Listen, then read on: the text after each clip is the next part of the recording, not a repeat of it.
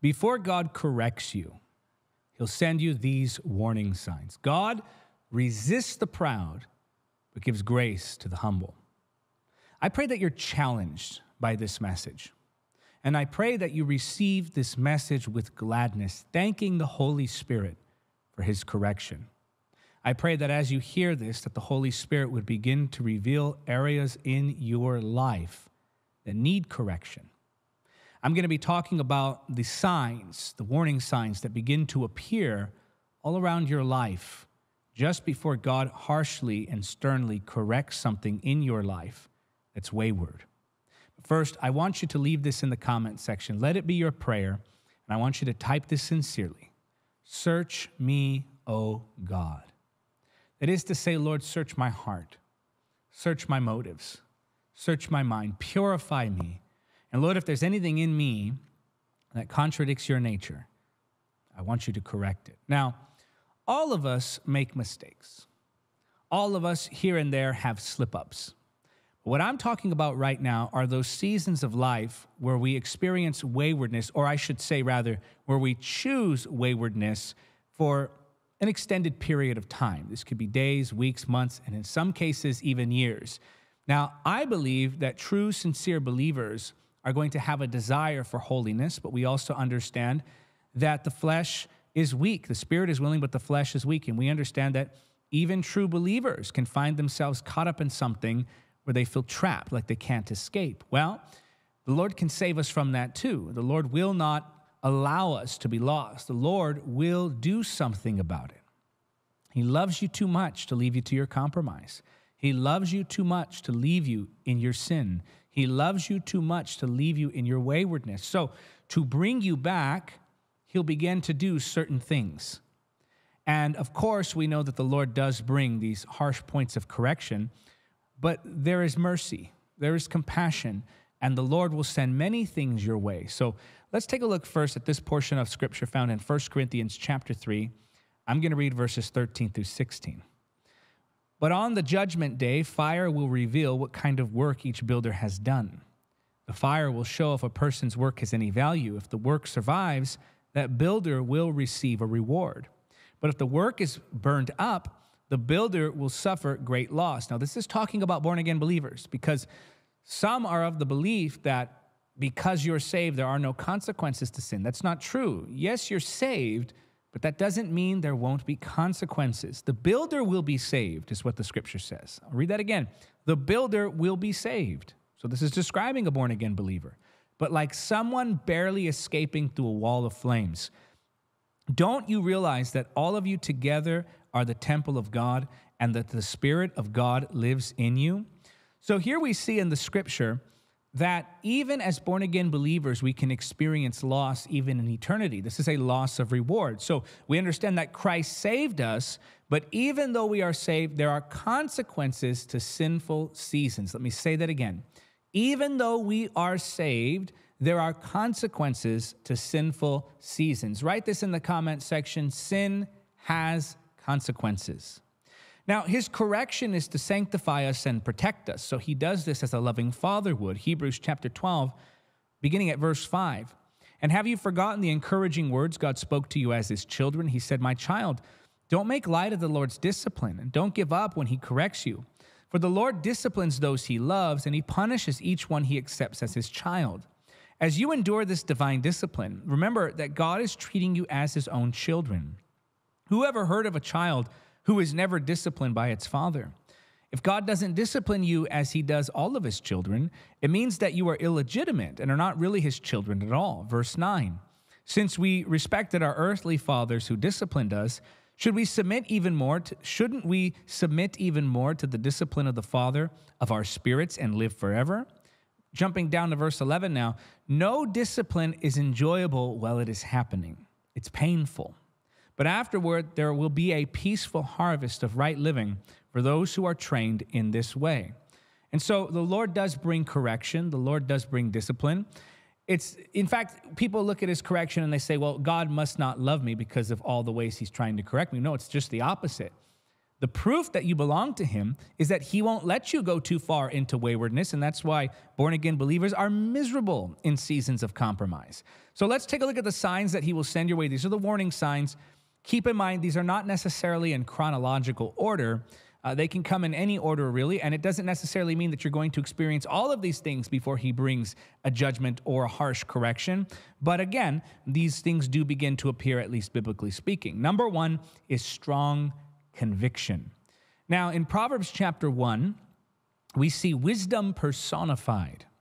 And wisdom is that strong inner pool. And watch as we read these portions of Scripture, verses 24 through 33, you'll see that wisdom is pleading. Wisdom is calling out. And this, of course, is a way that the Holy Spirit communicates to us. The Holy Spirit can speak through wisdom. So Proverbs 1, 24 through 33, I called you so often, but you wouldn't come. I reached out to you, but you paid no attention. These are very sobering words. I'm going to read that again. I reached out to you, but you paid no attention. You ignored my advice and rejected the correction I offered. So I will laugh when you are in trouble. And again, this is not God. This is wisdom personified. And this is somewhat hyperbolic, but still the principle stands that there was a pleading and then there's a correction. I will mock you when disaster overtakes you. Verse 27. When calamity overtakes you like a storm, when disaster engulfs you like a cyclone and anguish and distress overwhelm you. When they cry for help, I will not answer. Though they anxiously search for me, they will not find me. Again, this is wisdom talking.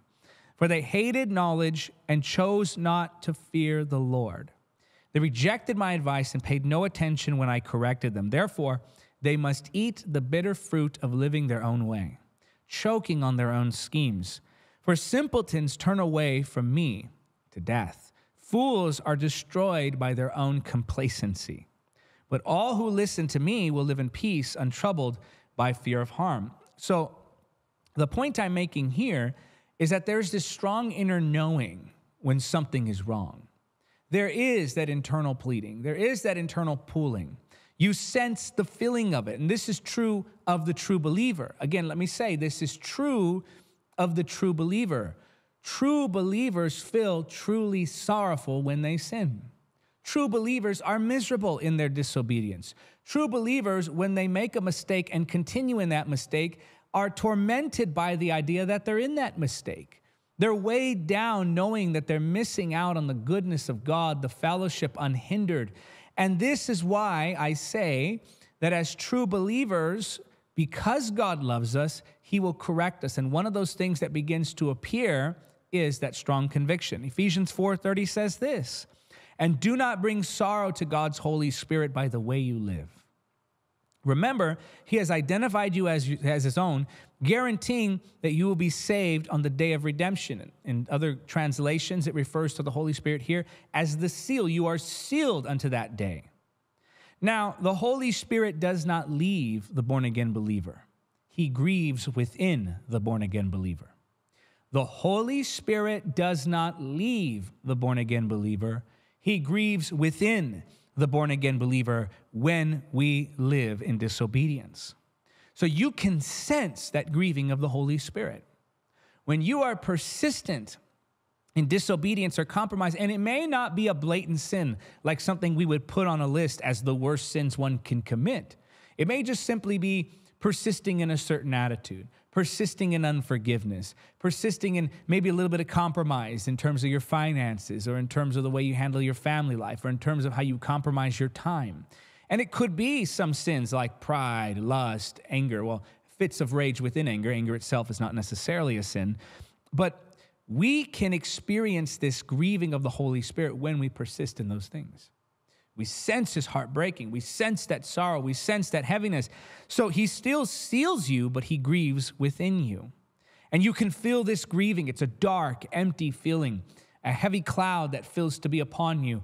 And it disrupts your prayer life. It disrupts your reading of the word. It disrupts your ministry. There's this internal struggle that you cannot seem to break away from. Luke 22, 54 through 62 say this. These verses say this. So they arrested him and led him to the high priest's home.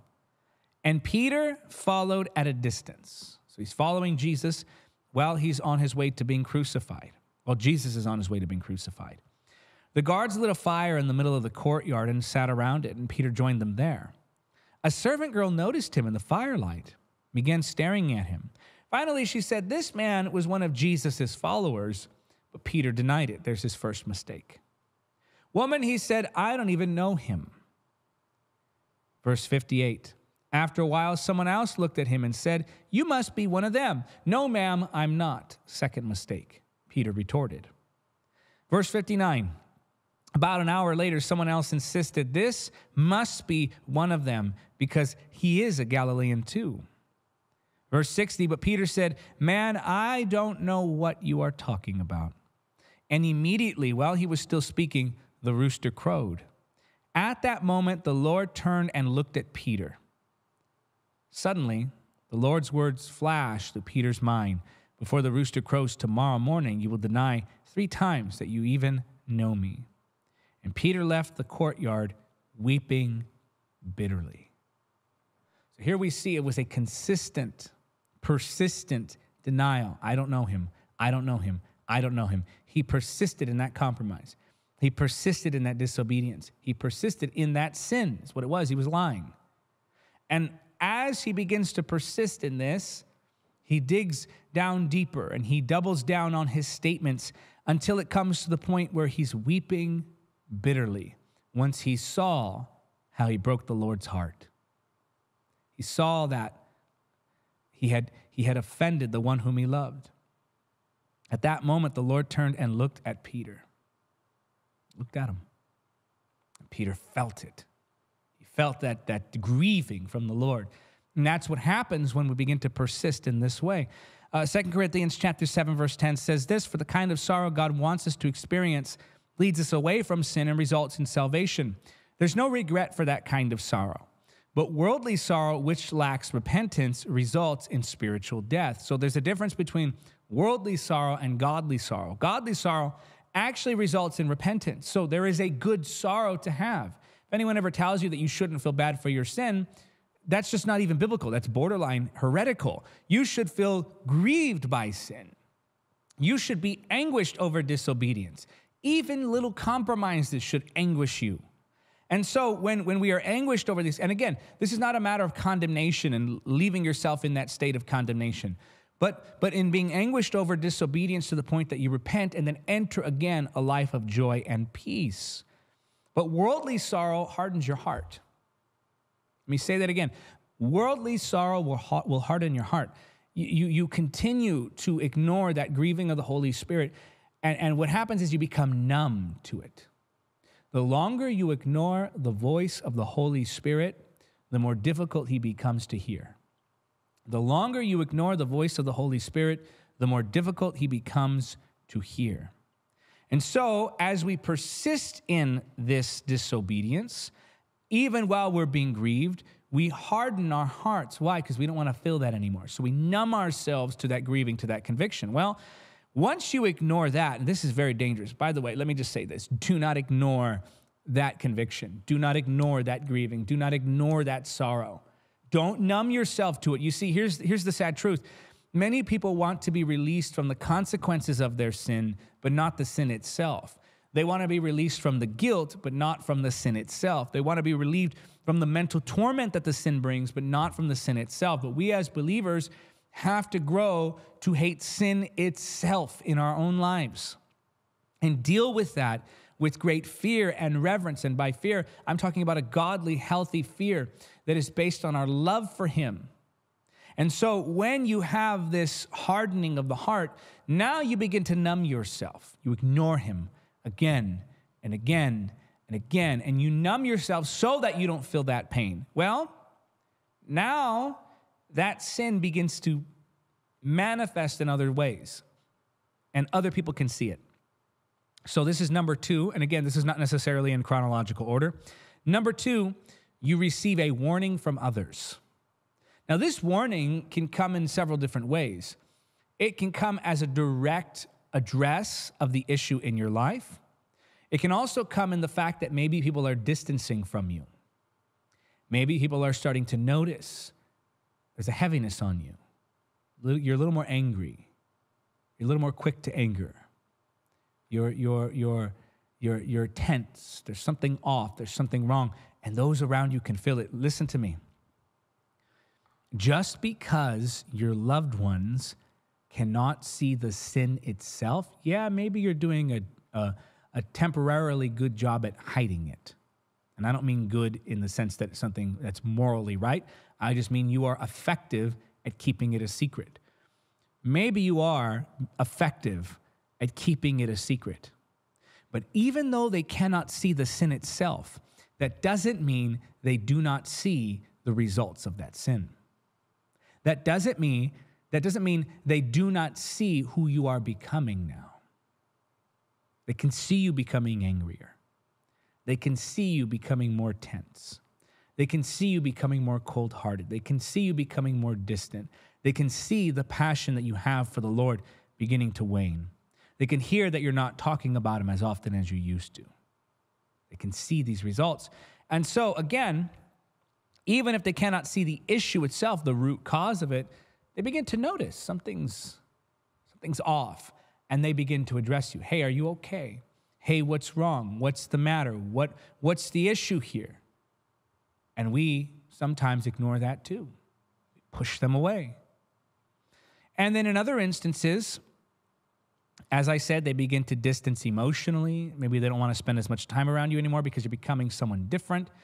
But then there are those times where God will send someone to confront you directly. Look at 2 Samuel chapter 12. So the Lord sent Nathan, the prophet, to tell David this story. This, by the way, is after David had sinned. There were 2 men in a certain town. One was rich and one was poor. The rich man owned a great many sheep and cattle. The poor man owned nothing but one little lamb he had bought. He raised that little lamb, and it grew up with his children. It ate from the man's own plate and drank from his cup. He cuddled it in his arms like a baby daughter. One day, a guest arrived at the home of the rich man, but instead of killing an animal from his own flock or herd, he took the poor man's lamb and killed it and prepared it for his guest. David was furious, and now he has righteous indignation. Isn't that interesting that when you become hard-hearted, you are angered by the sins of others, not by the sin in your life? So David was furious. As surely as the Lord lives, he vowed, any man who would do such a thing deserves to die. He must repay 4 lambs to the poor man for the one he stole and for having no pity. Then Nathan said to David, you are that man. The Lord God of Israel says, I anointed you king of Israel and saved you from the power of Saul. I gave you your master's house and his wives and the kingdoms of Israel and Judah. And if that had not been enough, I would have given you much, much more. Why then have you despised the word of the Lord and done this horrible deed? For you have murdered Uriah the Hittite with the sword of the Ammonites and stolen his wife. Now, David is confronted. Now, of course, we understand that David repents. Now, there were still some consequences that he had to bear from his actions. The Lord forgave him, but the sin still had consequences. And here we see an example of the Lord sending a voice of warning. Maybe God is sending a voice of warning to you, through your pastor, through your friends, through your spouse, maybe even through this program right now. You're receiving a word of warning. Don't harden your heart. God sends voices to confront you. In fact, that's a part of his process. Look at Matthew chapter 18, verses 15 through 17. You see, before God will expose you, he will send people to warn you. Before God will expose you, he will send people to warn you. He follows the process that he's given to us. Matthew 18, 15 through 17. If another believer sins against you, go privately and point out the offense. So we go to each other in private is the way we are to do this. If the other person listens and confesses it, you have won that person back. In other words, leave it be. Verse 16, but if you are unsuccessful, take 1 or 2 others with you and go back again, so that everything you say may be confirmed by 2 or 3 witnesses. If the person still refuses to listen, take your case to the church. Then, if he or she won't accept the church's decision, treat that person as a pagan or a corrupt tax collector. So here the scripture is talking about the authority that we as the church have to correct these issues among ourselves. So when somebody offends you, you can forgive them. And so in the same way, God will confront you. God will bring others to warn you. And if you don't receive that warning, listen to me now, please. If you don't receive that warning, repent and get it right. Exposure is coming. Exposure is coming. Once God has sent to you people who warn you directly about that thing, about that issue, about that unforgiveness, about that lust problem, about that attitude, about that compromise, whatever it is, you know what it is because even as I'm talking, it's coming to your mind right now. God will send people to correct that. God will send people to confront you. Now, you can push them away and persist, or you can receive the correction. If you do not receive that correction, exposure is coming. The Lord is compassionate. He's merciful. That is his last resort, not his first step. Number 3, your world is shaken. Well, look at Jonah chapter 1, verses 1 through 4. The Lord gave this message to Jonah. Get up and go to the great city of Nineveh. Announce my judgment against it, because I've seen how wicked its people are. So here he's given a direct command. But Jonah got up and went in the opposite direction to get away from the Lord. He went down to the port of Joppa, where he found a ship leaving for Tarshish. He bought a ticket and went on board, hoping to escape from the Lord by sailing to Tarshish. But the Lord hurled a powerful wind over the sea, causing a violent storm that threatened to break the ship apart. I love the way the scripture phrases that threatened to break the ship apart. In other words, the Lord was destroying his means of disobedience. Believers are not left in their disobedience.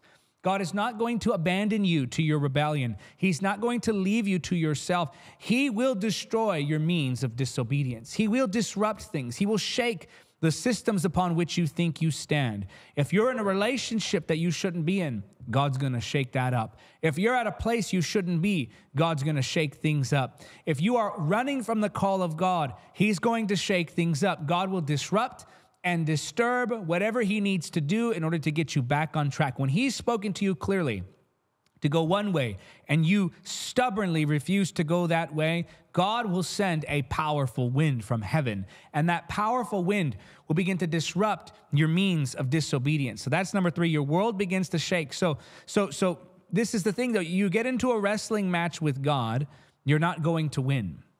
You begin to try to persuade him and convince him. Look, you can't persuade him that what you're doing is okay. You can't convince him to allow you to continue in disobedience. You can't make a deal with God that will leave some room for compromise. No, he gives a command and you obey that. And if you don't obey that, he'll begin to shake things up. He'll begin to pull that rug out from under you, the things upon which you rely, the things you hold dearest. He will begin to cause disruption in those areas. You say, well, God's not a God of disorder. I didn't say disorder, I said disruption. In fact, that disruption will bring you back to the place of order. This simply means that he displaces those things. He makes them inconvenient. He makes them harder to participate in. This is why, as I said before, true believers are miserable in their compromise. It's the most miserable time of their life. And so he will do what he needs to do in order to get your attention and put you back on course. So that's number 3, your world is shaken. And this may be where you're at now. You're trying to convince him, God, let's work out a deal. Come on, God, let me persuade you with seeing it from my perspective. But he sees from all perspectives. And he's spoken. He's made it clear. He's given a command. And now it's up to us to simply say, okay, you're the Lord. Not my will, but your will be done. And if you're going to try to get into that wrestling match with him, just understand he's a lot stronger than you are. He is more loving than you are stubborn. Number 4, his presence begins to lose influence in your life. Now, I am not saying that the Holy Spirit leaves you or that God abandons you. What I'm saying is that because you're not yielded to that presence within, namely the Holy Spirit residing within you, because you're not yielded to that presence within, you begin to lack that influence in your life. So every believer has the Holy Spirit. But does the Holy Spirit have you? Yes, you have the Holy Spirit. You received the Holy Spirit the moment that you were born again. Absolutely. But does the Holy Spirit have you? In other words, are you surrendering? So it's possible to have the power of God, have the Holy Spirit, have the fruit of the Spirit available to us, but to not see the manifestation of that power and that fruit in our lives because of our disobedience. And so I'm not saying his presence leaves you. I'm saying you lose the influence of his presence. Galatians 5:16-18. So I say, let the Holy Spirit guide your lives. Then you won't be doing what your sinful nature craves. The sinful nature wants to do evil, which is just the opposite of what the Spirit wants. And the Spirit gives us desires that are the opposite of what the sinful nature desires. These two forces are constantly fighting each other. So you are not free to carry out your own good intentions. But when you are directed by the Spirit, you are not under the obligation of the law of Moses. So, very simply put, whatever increases the influence of the Spirit decreases the influence of the flesh. Whatever increases the influence of the flesh decreases the influence of the Spirit. It's not that he leaves you, it's that you're not giving him influence any longer. That's why the scripture says, let the Holy Spirit guide your lives. In other words, it requires the participation of your obedient acts. And when you begin to see the diminishing effects or the diminishing the diminished effect, I should say, of the Holy Spirit's presence in your life, then you begin to see things like loss of favor. People don't see that something on you anymore. So those open doors are no longer opening. Those connections are no longer easy. Why? Because people can see something's different. This is why when I see, like, for example, preachers getting off base and they're on some strange doctrine that's obviously not biblical, and instead of receiving correction, they double down on it, well, you can see a loss of favor. You can see that there was something on them that it's not there anymore. There's more of a tension and a frustration. It's like they're working very hard to make things happen in the ministry now. Why? Because they've gone off track. And it's not just in the area of compromising in doctrine. That's one of those areas that people can lose favor and not even realize it. Everyone else around can see, and they're going, something's different, something's off, something's missing. And everyone can see it but them. That's scary. That's pride. That's the effect of pride. It's not just being off on doctrine. It could be a secret sin. And everyone can see there's something missing. There's something off. There's something not quite right. Now, as a caveat, let me say that 99% of the time when people go, I don't know, there's something not right in my spirit, most of the time they're judging from the exterior, the person's personality, their appearance, or maybe even they don't like or agree with some of the things that they're saying. And so out of ego, they judge and they say, rather than saying, I don't like this person, they blame the Holy Spirit and say, well, something just doesn't sit right in my spirit. And so they're taking their own personal discomfort and crediting the Holy Spirit with being grieved, when that's not the case at all. But it still is true that people who are truly discerning can see a certain loss of favor. And that happens when we persist in compromise. There's a loss of peace. I mean, think of Saul in 1 Samuel chapter 16, verse 14. Now, the scripture says that the Lord sent a tormenting spirit to Saul. I don't think that's the case for the New Testament believer, but there is something to be said of a loss of influence of the presence of the Holy Spirit in your life that does give the enemy an opportunity to attack you from the outside, attack you with things like torment, attack you with things like deception, and even maybe an increase of temptation. So there's this peace that begins to lack now. And in fact, your confidence in approaching God is now diminished. You see, this is why I say that persistent sin will disrupt your fellowship with the Holy Spirit. That's not to say that the Holy Spirit is now ignoring you. Rather, this is to say that your confidence in him listening to you is shaken. And therefore, when you pray, you lack faith. So it's not that the Holy Spirit now has turned a blind eye or turned a deaf ear. Now it's that you no longer have confidence that he hears you. You no longer have confidence that he sees you. And when you go to pray, instead of just thinking about the Lord and experiencing his presence, you're thinking about that compromise. And that, of course, disrupts your peace. It disrupts that fellowship. The same is true of joy. You begin to see a diminishing in your joy. The same is true of clarity. You no longer can see with clarity now. It's difficult to hear the voice of the Holy Spirit. In fact, you lose your sensitivity to the voice of the Holy Spirit. You begin to say, God, what are you saying? I need direction. I don't know where to go. All the while, you got to fix that compromise. You got to fix that compromise. Because if you don't, it's going to be very difficult for you to have confidence in the Holy Spirit's presence and to be sensitive to his voice. And then this is where you see old habits returning and getting worse. So these are some of the warning signs, and I want you to pay close attention to them. Strong conviction, warning from others, your world is shaken, and his presence begins to lose influence in your life. Now, I want to give you some hope here, because maybe you're hearing this and there's a strong conviction on you. Good. That's a very good thing, because now you have an opportunity to humble yourself. If you sense that strong conviction, praise God. If you're worried that you don't feel strong conviction, then I'm glad that you're worried that you don't feel strong conviction. You'll work with wherever you're at. But now we need to look at how to make this right. Let's go to Luke chapter 15. I'll start with verse 11. To illustrate the point further, Jesus told them this story.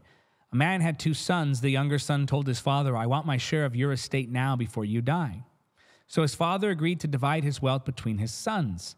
A few days later, this younger son packed all his belongings and moved to a distant land, and there he wasted all his money in wild living. Verse 14, about the time his money ran out, a great famine swept over the land, and he began to starve. 15, he persuaded a local farmer to hire him, and the man sent him into his fields to feed the pigs. The young man became so hungry that even the pods he was feeding the pigs looked good to him. But no one gave him anything. When he finally came to his senses, he said to himself, at home, even the hired servants have food enough to spare, and here I am dying of hunger. I will go home to my father and say, Father, I have sinned against both heaven and you, and I am no longer worthy of being called your son. Please take me as a hired servant. So here he comes back. He's coming back from that legalistic perspective, right? He's just, maybe I'll just be accepted back as a servant. I don't even deserve. And so he's got this speech prepared now. So he returned home to his father, and while he was still a long way off, his father saw him coming. I love this. Filled with love and compassion, he ran to his son, embraced him, and kissed him. His son said to him, Father, I have sinned against both heaven and you, and I am no longer worthy of being called your son. And here we see the father interrupts this speech that he has. But his father said to the servants, quick, bring the finest robe in the house and put it on him. Get a ring for his finger and sandals for his feet, and kill the calf we have been fattening. We must celebrate with a feast. For this son of mine was dead and has now returned to life. He was lost, but now he is found. So the party began. Here we see what the attitude is of the father, and that is that he doesn't bear down on him with scoldings and with corrections. Not at this point, because he's already repented. Now, if you're stubbornly refusing repentance, that's a different story. God's going to run through that list I just gave you. And again, I'm reminding you, not in chronological order per se. But here we see what happens when you finally do decide, Lord, I got to get this right. Help me. He runs to the son, embraces him. He accepts him back. 1 John 1:9 says, but if we confess our sins to him, he is faithful and just to forgive us our sins and to cleanse us from all wickedness. I want to pray with you now, but as we're being prayerful, I want you to hear this portion of Scripture. Psalm 32, 1-5. Oh, what joy for those whose disobedience is forgiven, whose sin is put out of sight. Yes, what joy for those whose record the Lord has cleared of guilt, whose lives are lived in complete honesty. When I refused to confess my sin, my body wasted away, and I groaned all day long. Day and night, your hand of discipline was heavy on me. My strength evaporated like water in the summer heat. Finally, I confessed all my sins to you and stopped trying to hide my guilt. I said to myself, I will confess my rebellion to the Lord, and you forgave me, and my guilt is gone. How do you turn back? It's simple. Make up your mind that what you're doing is wrong, and that it needs to go now, forever, and in all forms and in all sizes, if you will. Sometimes we say, well, I'll just keep a little bit of this here. No, everything has to go. Once you've committed that in your mind, then you have to renounce that sin. Now, renouncing doesn't mean I put it on a list and I read it aloud. Renouncing means I turn from that. What good is it if you read it off of a piece of paper, but then persist in it? You renounce it by turning from it. So you repent, change your mind about it, and you renounce it. You turn from it. And then the Lord will forgive you. And if any accusation comes to you from the enemy, just tell him, I've already got this right. I'm good with the Lord. I've repented. I've turned from it. And that really will be a struggle in and of itself. But this is sometimes these are the lingering consequences of seasons of disobedience. But as we begin to come out of that, joy and peace will flood our hearts again. So receive it. Have faith that he's forgiven you once you've repented. So Father, in the name of Jesus, I lift that one to you now who is turning from their wrongdoing. They're saying, Lord, I'm humbling myself before you. For you've said in your word, he who exalts himself will be humbled, and he who humbles himself will be exalted. So Lord, We humble ourselves. You resist the proud, but you give grace to the humble. So we come to you now, Lord, and we say, forgive us. We're sorry. We turn today away from compromise. Help us to get this right, we pray. In the name of Jesus. And I want you to say it because you believe it. Say amen. In fact, I want you to write this by faith. Even if you don't feel it yet, I want you to write this, and I want you to repeat this all throughout your day. Simple words, I'm forgiven. Write that in the comments section. Well, if you enjoyed this message and you think this warning needs to be heard by more and more people, do me a favor, simply leave a like on the video. That will actually help to spread the content further. And don't forget to also make sure that you subscribe to my channel. Subscribing to this channel will give you access. Well, you have access whether you subscribe or not. But subscribing will give you alerts, and it'll make you a part of this community. It'll help you to stay more involved with the ministry. Subscribe right now, and make sure you click that notification bell when you do, so that you can receive alerts when we put out new content. You'll learn more about the Holy Spirit, prayer, and spiritual warfare. And of course, you'll also see the footage and live streams from the events that we do around the world where the power of the Holy Spirit moves. And now I want to invite you to be a part of what God is doing through this ministry, to support the work of the gospel through the work of this ministry. I believe that the soul of this generation can be saved. Yes, Jesus said, narrow is the way and few there be that find it. But in the very next chapter, he says that many will be saved. Was Jesus contradicting himself? By no means. In one instance, he was talking to a very stubborn audience. In another instance, he was talking to an audience that was open to the gospel. I believe the Holy Spirit can open the heart of a generation to the gospel. I believe that we will see a great end times harvest of souls. Jesus said, don't be afraid. The end is not yet, for this gospel shall be preached to the ends of the earth, and then the end will come. Revival, not retreat. Victory, not defeat, will be the posture of the church in these last days. And I believe that before the coming of the Lord, there will be a great sweeping in of souls. There will be a great harvest. I believe the job can be done. I believe the Great Commission will succeed. I believe the gospel still has power. And I believe just when it looks like the enemy is winning, that God has other plans. For the kings of the earth will rage. The kings of the earth will make their plans. But he who sits in the heavens shall laugh. God has a plan. And I want you to be a part of that. The job can be done. We can see the tide turn. And if you believe that souls can still be saved here and now, and you believe that light still shines, then I want to ask you to partner with us. Again, we're a ministry that believes the job can be done. Go to davidhernandezministries.com/partner, and your monthly support will help to support all of the media, the live streams, and the events that we do around the world.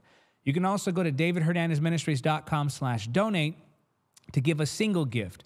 Whether you're giving something large or small, whether you're giving a single gift or a monthly gift, everything counts. Become a supporter of this ministry right now. Again, davidhernandezministries.com/partner to become a monthly giver /donate to give a single gift.